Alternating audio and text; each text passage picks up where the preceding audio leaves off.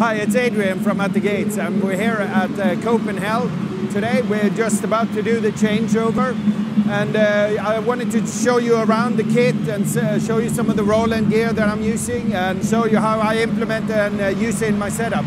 Come along.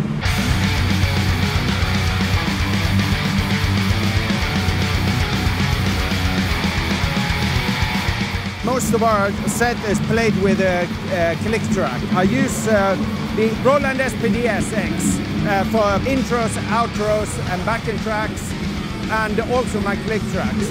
So what I've done is I paired these two pads. So when I strike one, both are playing simultaneously. One goes to front of house with the backing track, and the second one goes to me with the click track. But the tracks are synced. For songs that have backing tracks, like one of the songs has like a keyboard kind of part that's happening towards the end. If I'm in sync with the click, it happens in the right place each time. But it really keeps you on your toes, but it's good. And it adds like a lot more focus to the songs that don't have any click track. Like at times when you're playing, like adrenaline can make you rush or slow you down, and yeah, so my playing's really improved since I incorporated this in my set. I have also a TM2 trigger unit, which I use with this mic here.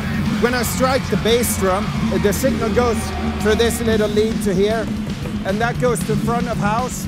And each time I strike the bass drum, it makes the same sound consistently. Out front, the sound guy mixes the electronic sound with the acoustic sound. Sometimes at faster passages you can't hit as hard, and that's when he blends the trigger in, and it adds a lot more attack to the sound. But also, because it's so dependable, we use it in the monitors for the guitar players, and the singer has the kick trigger as well in the front.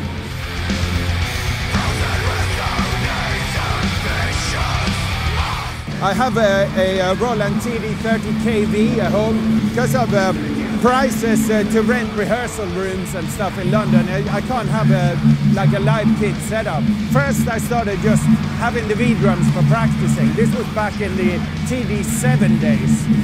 And then I've gradually upgraded. When each model's come out, I've got a new model.